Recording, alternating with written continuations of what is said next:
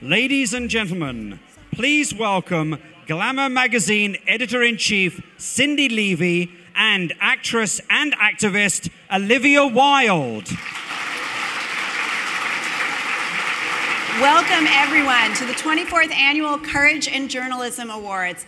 This is the evening when we gather together to honor some of the bravest people in the world, women who risk their lives day after day to bring us the news.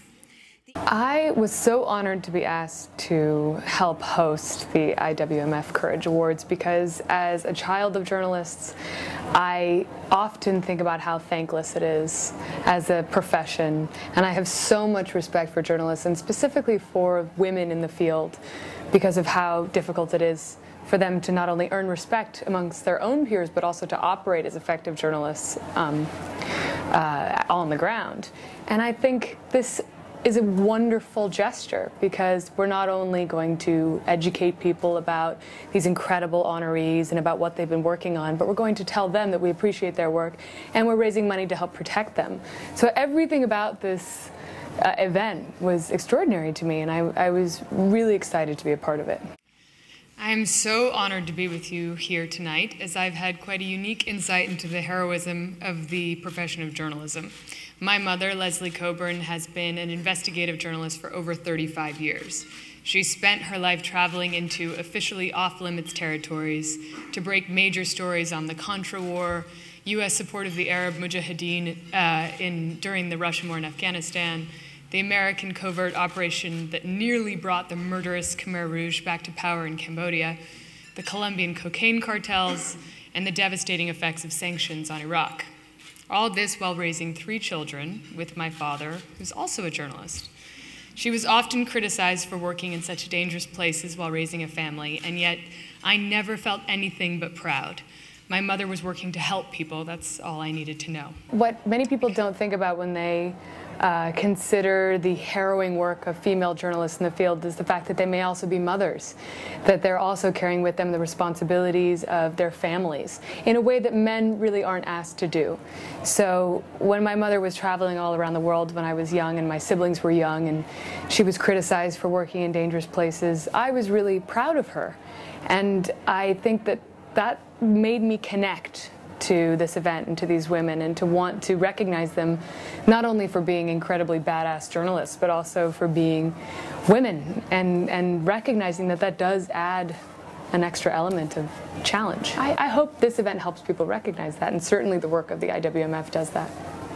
It is inconceivable that almost half of the world's population lives in countries where there is no freedom of the press, places where simply calling yourself a journalist can be life-threatening. People don't realize what a journalist has to do to even get to the place where they can conduct an interview and what kind of dangerous situations they put themselves in, to cross borders, to enter off-limit zones, to be around certain types of very corrupt people, to have their name in print as outing in very corrupt people, maybe from their own government. That's a risk that they take. Journalism can often be a thankless task. Many are never recognized for their heroism, and accolades, of course, are never their goal. They aren't quite as prone to self-congratulation as we are in Hollywood.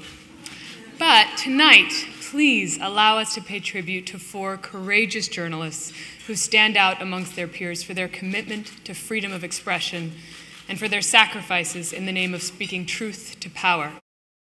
I think it is nearly impossible to have a completely objective opinion about anything. I think by picking up a pen or by turning a camera on, you are taking a perspective on something. It's necessary.